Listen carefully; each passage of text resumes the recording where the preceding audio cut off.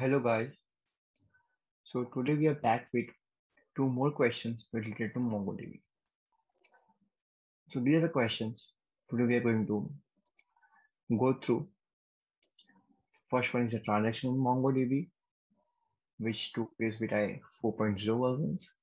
And second thing, the objects, the schema, data, object type data passed in Mongoose. Mongoose is basically nothing, it's kind of ODM, object data model. Let's start with first topic, which is transaction in MongoDB. Well, to start up, let's define a JavaScript file, saying it as a mongo transaction.js. Okay, so there are multiple things we're going to study first of all in this.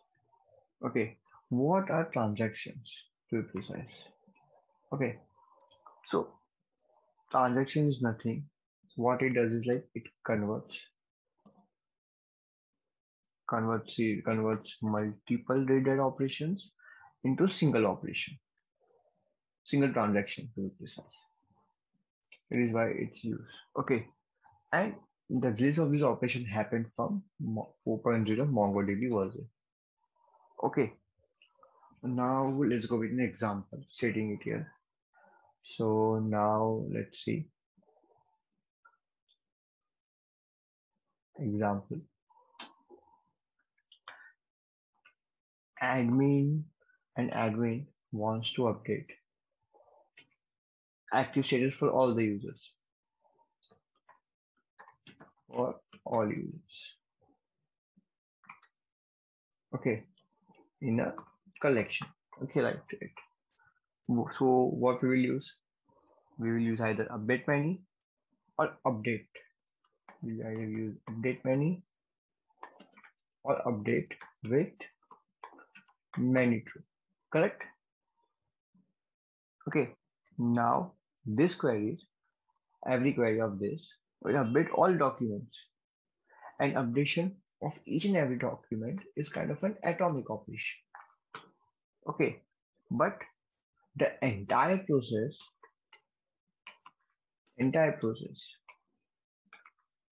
is not an atomic operation.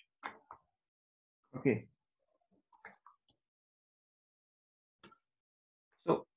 so every operation is an atomic operation, just single operations, minor operation, but the entire is not.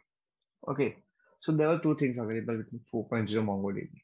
So with 4.0 it started with transactions, and 4.2 it started transactions for sharding. Here it was for databases. Okay, we will jump it sometime later on with sharding as well.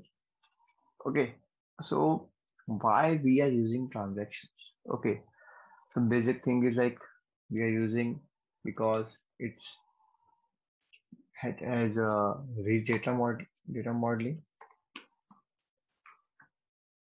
and which goes with schema validation, which is mainly required for databases, and helps us giving us multi-document transactions.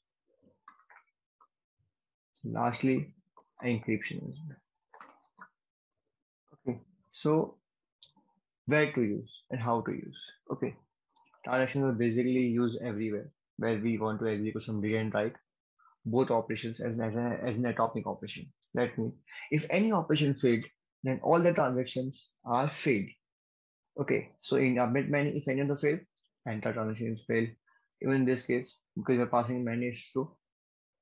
Okay, so going an example, let's define Node.js with MongoDB transaction. Okay, using strict. Okay, going with an example of constant. We're using MongoDB, obviously.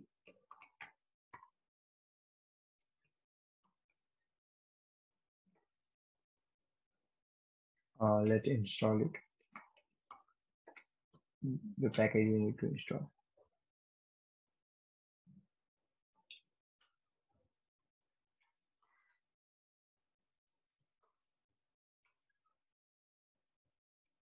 Okay.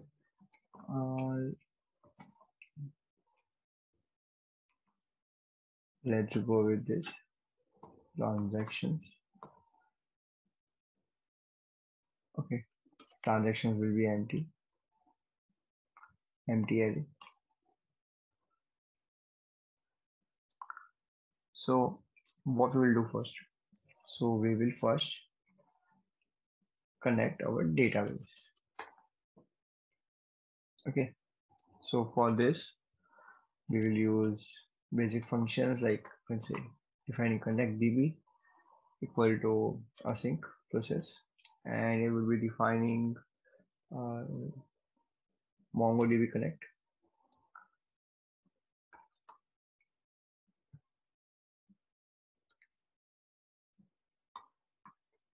Okay, mongodb.connect, and the db URL and the topology parameter we use, or URL password. Okay, now this is the let's view. The next thing would be executing MongoDB transactions. Okay, so in this case we are using transactions array. We are defining execute. So execute transaction, and inside that we are defining, like, you can say, like, the connection for transaction we need. Okay, using connect db. Now let's define the db object, which would be using the connection for transaction dot db. Okay, now let's make a session using we would be using on this. We'll be using connection for transaction dot start session. Let's start starting, and session dot we are starting a transaction, right? We're using start transaction. Okay, so let's have our try catch blocks.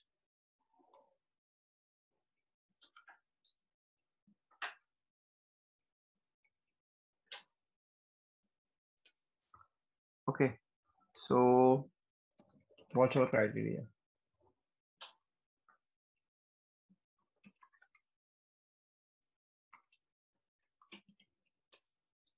Okay, so criteria, let ops basically.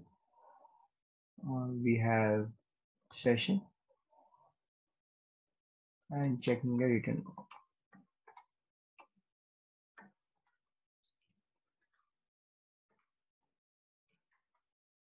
Okay.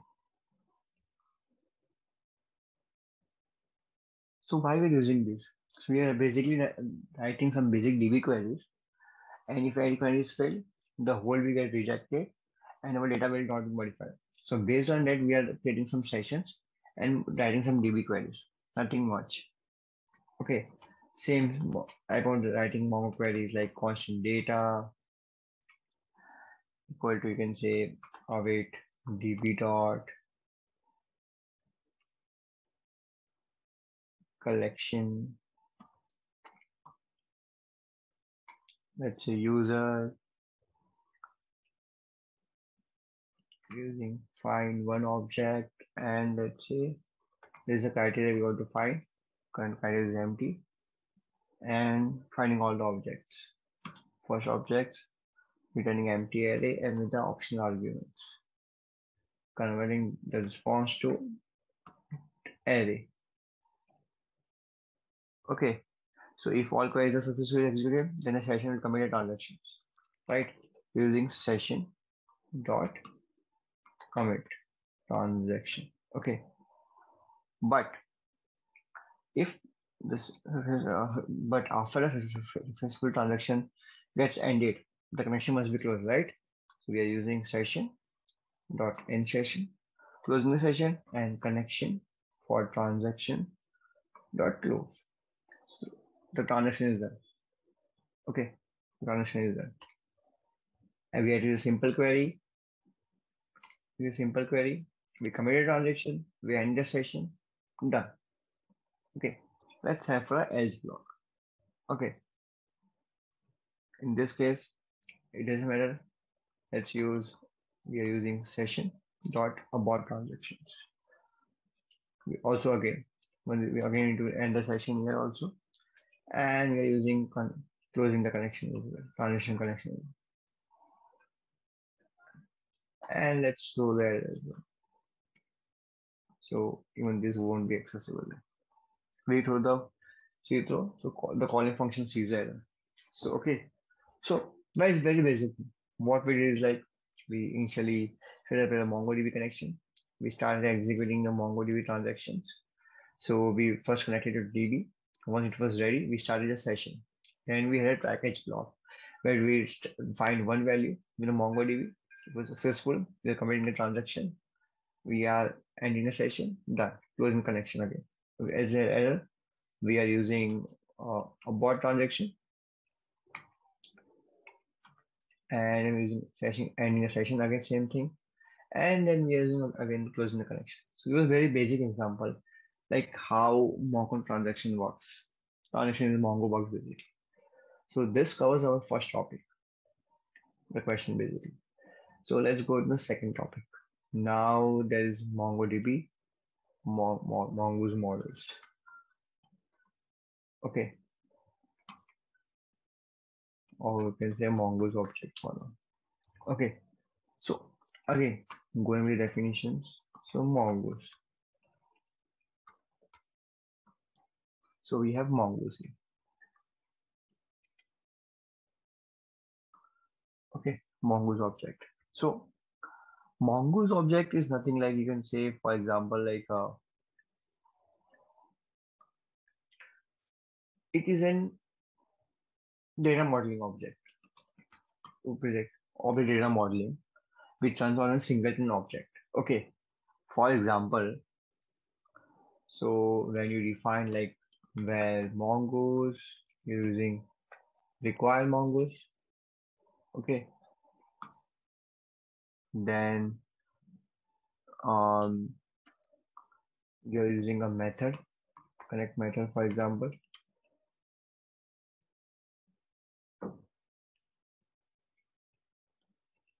Okay, we are using mongoose dot connect, and your db URL, and then we are using you can say,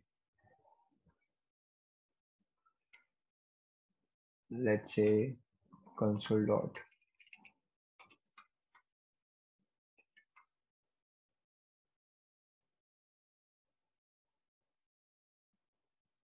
Oops, sorry, we didn't define a function properly.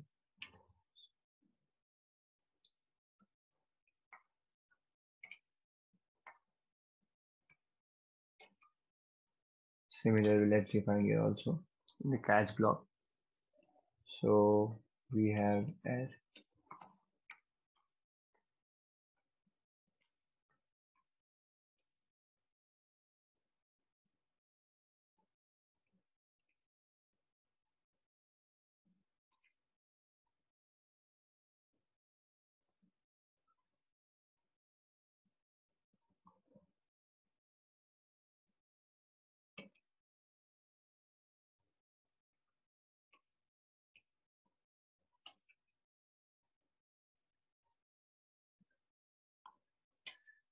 okay. So here this is like returning a singleton object, the require mongoose objects. Okay, so which means when we're calling the first time require mongo, it is creating an instance. Okay, instance of mongoose class, and it returns it. Okay, So it will return the same instance which was first initially created, and because uh, we are still in the same object file running, right? File when once it is up, it will return the same object. Okay. So how it goes, like we call a request or mongoose object, it loads the module, and it goes to the ES6 module when it returns the connect object. Then you have the data, it fetches the mongoose package, then it goes to the cache and returns the module. This is the process if mongoose follows. Now significance of date object. Okay, so what value object, right? Why we use object? So we have defining of, so we are defining the schema. Okay, so schema is nothing like where document properties pass through an object. Okay, and the key name responds to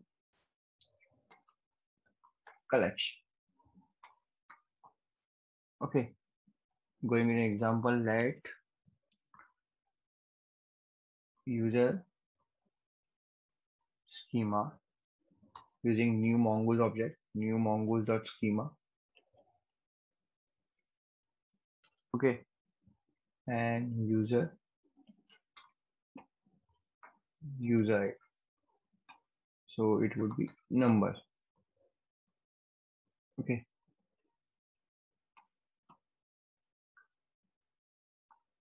So this is where from data passes to an object. Okay. And we have so on available data, like we can say we have array, then we have buffer, date, mixed, object ID. Mixed and object ID are defined in mongoose schema or types. Okay. So defining an object ID. So it would be mongoose dot schema dot types, and here you have object ID defined this way. Okay, and then the model is exported using mongoose dot model, the name and the schema. Use the schema you want.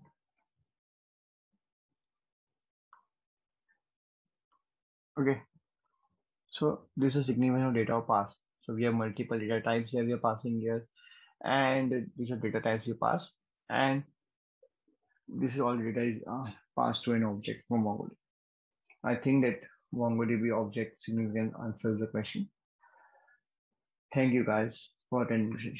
Thank you.